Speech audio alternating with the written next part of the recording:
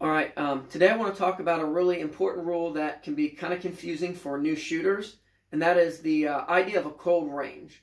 Pretty much every match you shoot will be a cold range. What this means is that at any time on the stage or the bay you're at, the only person with a loaded gun is the person who is under the direct supervision of the RO. Within a squad or a stage, there'll be a chief RO, maybe there'll be an assistant RO, but those ROs are responsible for everybody's safety on that stage. The only way that they can maintain that safety easily is if they're able to supervise the gun handling that's going on. So what this means is that, like long guns, so your rifle and your shotgun, those will have chamber flags in them, or empty chamber indicators, ECIs, some people call them. That's to let you know that the chamber is empty. Then those can be on carts or they can be in bags.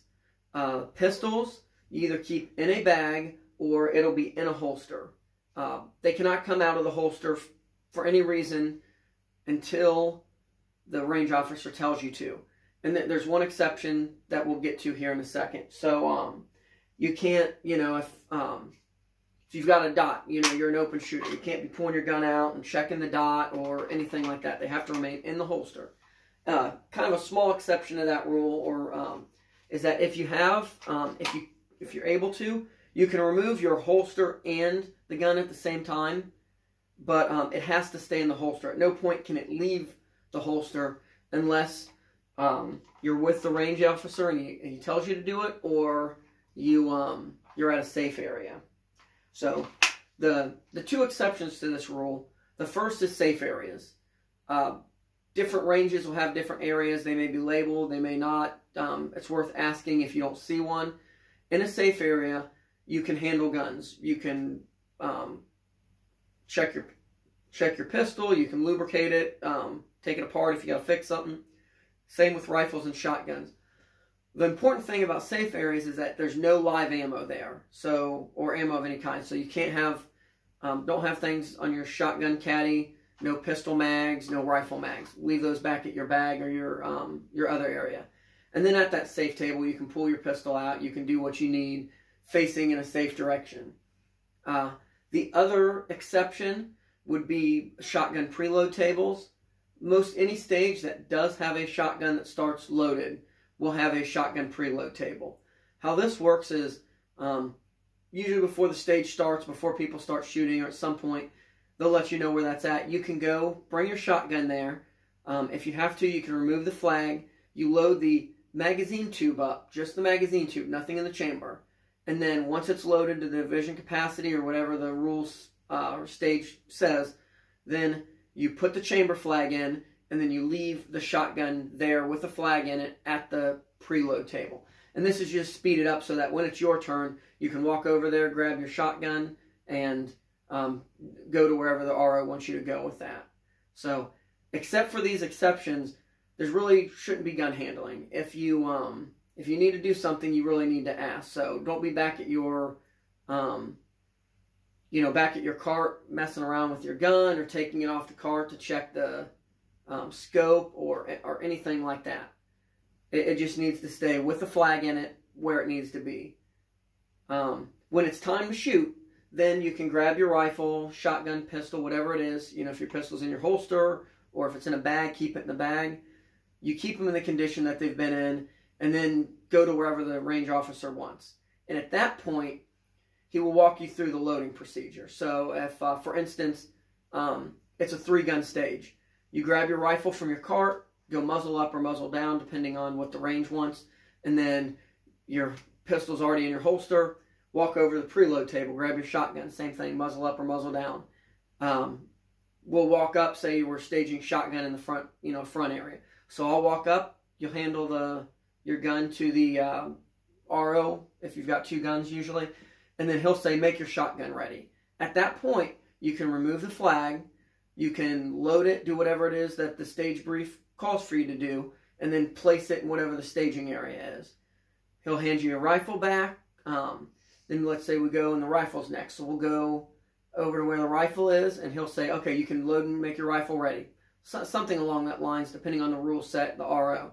At that point, you can remove the flag, load your magazine. If you need to check an optic or adjust that, usually it's better to do that before you've removed your chamber flag and your magazine, but get your sight picture, load it, do whatever the stage brief or the RO tells you to do. Stage that. Then you would go and wherever the start position, he'll tell you, load, make ready your pistol. Then you can load and make your pistol ready. Wait for the commands that he gives you. Don't rush the RO. You may have seen 10 people do this, and you know exactly what he's going to say, but don't just walk up there and before he says anything, whip the pistol out, throw a magazine in. That can get you DQ'd depending on the RO or the rule set, but more than anything, the RO wants to maintain control. He's got a reason for doing what he's doing. You may think the stage is clear, and you get up there and you start whipping your chamber flag out, and there's a guy still downrange resetting or something like that. And that's the reason for these rules. The RO is responsible for knowing that the stage is clear and that it's all right to make guns hot now. So just listen, wait for him to tell you what to do. When he tells you, just follow his directions and do it. If you're not sure, if you have a question, just ask. There's been more than one person DQ'd for he'll go there and he thinks, and earphones on, he thinks the RO says make ready, and he starts making ready. So if he says, if you're not clear or you don't hear him, say, could you say that again? Speak up. Did you say make ready? Something before you act. It's his responsibility to keep it safe, and it's your responsibility to listen to what he says. Different ranges do different things. Even me I've been shooting for 5 or 6 years at this point, and if I go to a new range that I've not shot at, I'll still ask the match director where I'm signing up, what their rules are, where I can put my guns in my car, where I can adjust things, if there's safe tables. I'll just ask them all that ahead of time. No one's going to think, that you don't know what you're doing or think less of you because you ask a question. So that some of these rules, some of this stuff is maybe redundant, or you do things that you think, well, this is safe, and it's safe gun handling anywhere else except on a cold range.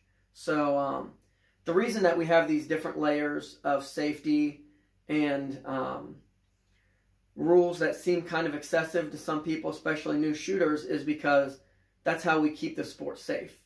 Even with these layers of safety, if one of them fails, you've got 2 or 3 others.